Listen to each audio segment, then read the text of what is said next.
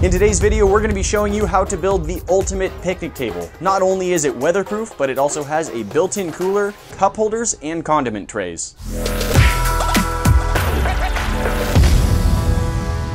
Here's the supplies we're going to need to get started on this picnic table. We've got 5 boards of composite deck material. This is sort of like MDF if it were made out of plastic. It's textured to look like wood, is extremely durable, and is pretty much completely weatherproof. Each of the boards I have is 8 feet long, and they are the same width as a 2x6 board after it's been planed down. I've got 5 2x4s that are 8 feet long, and I have 2 1x4s that are 8 feet long. We have some regular 2.5-inch screws, some 1.5-inch screws, and some 2.5-inch deck screws, which are specifically designed to work with this composite material. I also have a scrap piece of board that's 1/4 of an inch thick, and that will be used for spacing out our other boards. To help with the structural integrity of this build, we've also got some 3.5-inch bolts and the washers and nuts that fit onto those. Here's the basic idea. The general design is a straightforward picnic table, but we're making some improvements. The tabletop and benches will be made from weatherproof decking boards. Added supports under the table will hold a plastic tub that acts as a drink cooler, and we'll add closable cup holders and 2 small removable baskets to hold condiments. Let's start by cutting all of the major pieces that we're going to need for this bench. First up is our composite board, and we need 9 pieces that are 4 feet long. These boards are almost exactly 8 feet long, but they have enough extra that we'll probably do a little bit of trimming. There are several pieces that we need to cut out of our 2x4s. The first is the legs, and for that we need 4 pieces that are 29 inches long. For the support pieces that run parallel to the ground and hold up the benches, we'll need to cut 2 pieces that are 51.5 inches long. We need 2 pieces that are 28 inches long, and those will hold together the top surface of our table.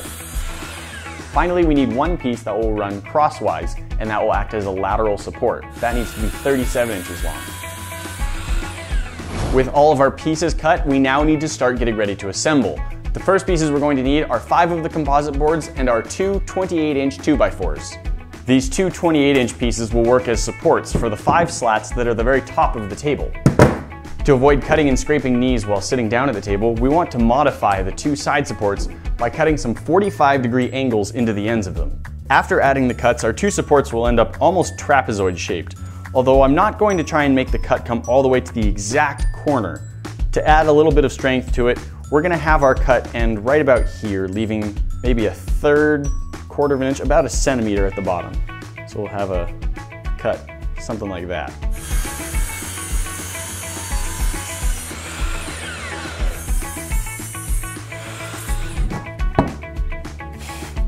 We're going to be attaching the 5 composite planks into these 2x4s using screws going down from the top.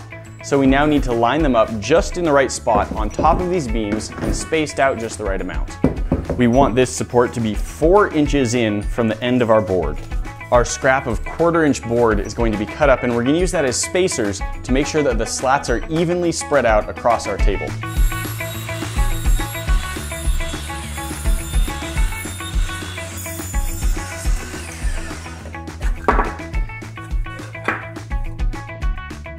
We'll start by securing 1 board on this end, and then making sure everything is pressed together, spaced out just right, secure the other board on the other end, and then secure 2 of them in the middle. For the moment, we'll leave the very center board unsecured. All right. With the 4 corners attached, we're now going to move to the second board's end. For the moment, we're not going to attach our center board because we still need to alter it a little bit as we build the cooler that goes into this table. Although we don't want to screw the center board down yet, we do want to pre-drill the screw holes.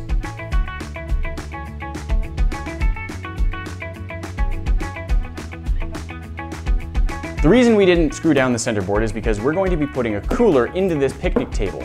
We need to cut a slot into this top center board that will allow us to access the cooler down below. What we're using for our cooler is this plastic planter's trough that I got at Home Depot for about $8.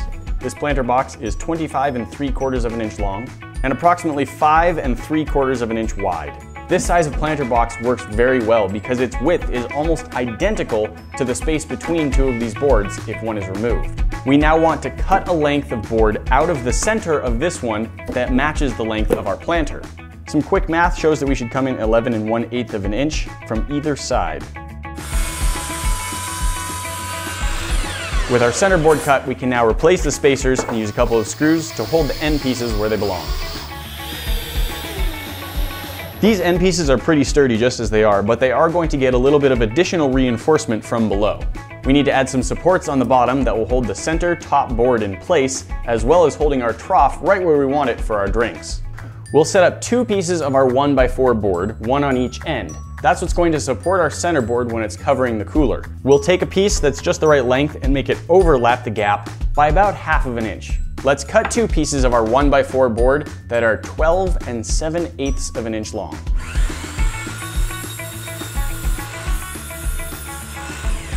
We're using that length because we should be able to fit 2 additional pieces of our board right on the edges and have it all line up with the hole. At this point, we don't want to use our deck screws, because if we did, they would just stab out the top of our table. That's a terrible table. Tables shouldn't stab you. These 1.5 inch screws should be the perfect length.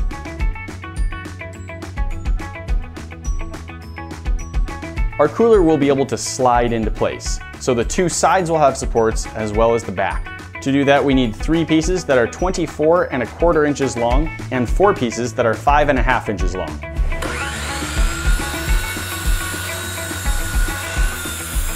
While it may not be totally necessary, just to give ourselves some cleaner edges, let's trim off the excess from these 1x4s.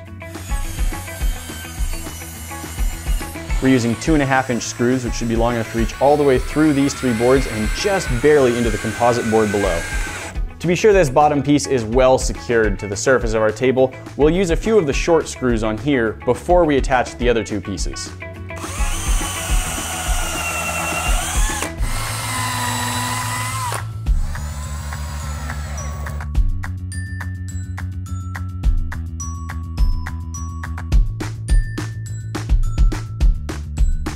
Our cooler trough can now easily slide in and out of place and is held on quite stably on 3 sides.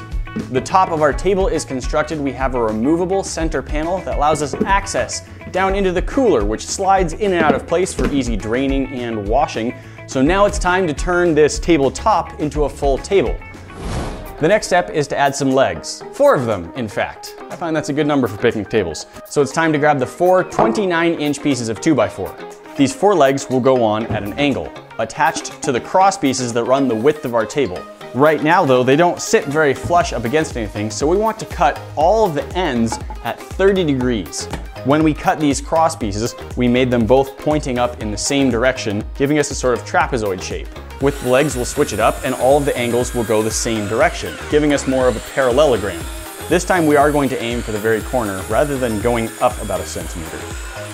These legs will be installed so that the outside corner of one angle lines up with the end of the flat portion of the board.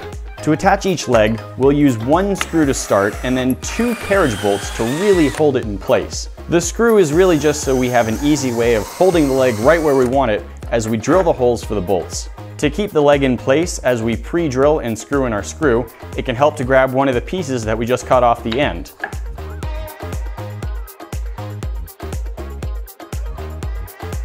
Our picnic table now has legs, which I think most people would agree is an important part of a picnic table. One quick note, if you build a picnic table that's going to be outside, somewhere it's going to get wet, or especially if it's going to sit on grass or dirt, you'll want to make the legs out of treated lumber, not the regular 2x4s that you see me using here. Treated lumber has chemicals embedded inside it that help prevent rot and bugs and fungus, which is going to be important if the legs are going to be sitting on wet ground. We now need to add some supports that are going to hold the seats up. Those will run along the legs and stick out the sides. That's the 2 51.5 inch pieces we cut from our 2x4s. We'll want to measure so that it's 9 inches from the bottom of the feet to the bottom of this board. And of course we need to make sure it's level all the way across. This is what the benches are going to be attached to, so if they're at a weird angle, someone's going to be falling off the back of the table and someone's going to be falling into the table. That's no good. It's not starting at 0, which is why it's not ending at 9. It's going from 1 to 10. Similarly to the cross pieces that are holding up the top of the table, we want to take off the corners, making this into a sort of trapezoid shape. Once again, this isn't structurally necessary, it just makes it less likely for you to scrape a knee or leg while you're getting onto the bench. we do need to make sure that this cross piece is evenly centered. We don't want to have 3 planks on one side and 1 on the other. We're going to line this up the best we can. We'll clamp that in place, pre-drill, and add 1 screw, and then we'll use a level to make sure this support is balanced just the way we need it. Just like in the cross pieces at the top, we'll use 2 bolts to connect the leg to the support beam.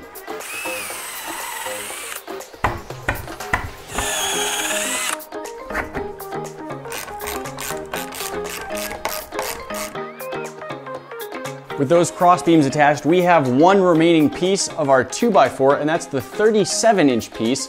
And what we're going to do with that is span the gap between the 2 supports we just installed and add some screws to make it so our bench doesn't shake back and forth very much. Good.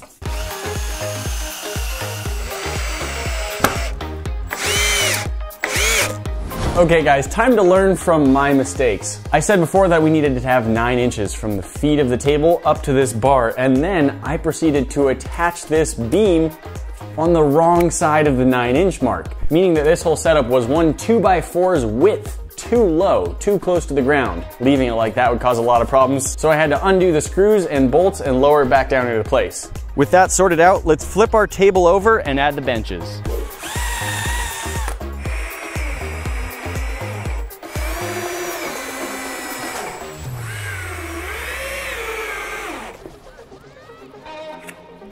That is an assembled picnic table. It's got a top, it's got benches, and it's honestly really sturdy. Now, this picnic table is a mid-size picnic table, which means if you are over 6 feet like I am, it may be a little short. You know, my knees don't fit underneath it super well. This isn't really meant for full-size adults, which I like to pretend that I am sometimes. But we do have a few more little things that we need to add onto it still. So let's take it off of the workbench, put it down at ground level, and see what we can do. Now we know that we have a cooler in the middle of our table, but at the moment it's a little tricky to get to. There we go. Let's drill a hole big enough that we can reach through the board and lift this out.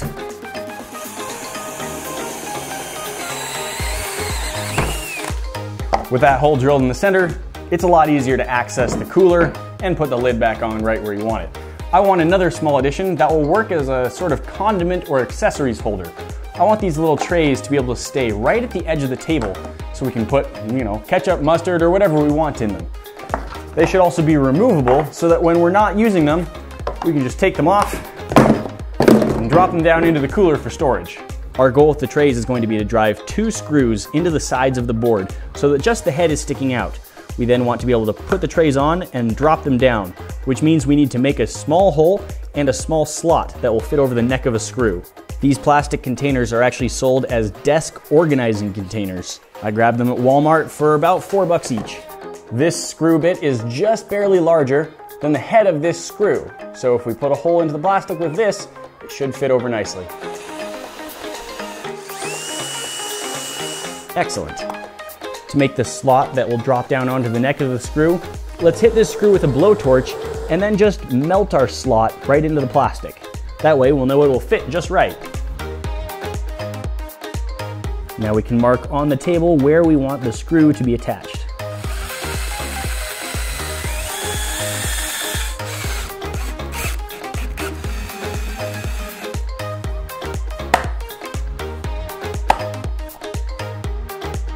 Our condiment containers are working well. They're easy to put on and to take off, and they store nicely inside our cooler.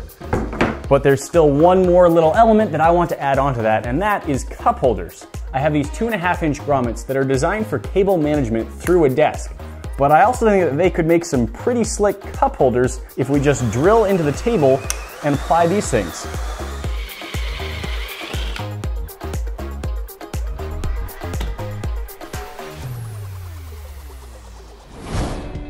If you aren't interested in using the composite decking material that I built these surfaces out of, you can do the whole thing out of wood. A 2x6 board will be the same width and just a little bit thicker than these boards. This same design should scale up nicely if you'd prefer the 6-foot-long full-size picnic table rather than the mid-size table that this one is.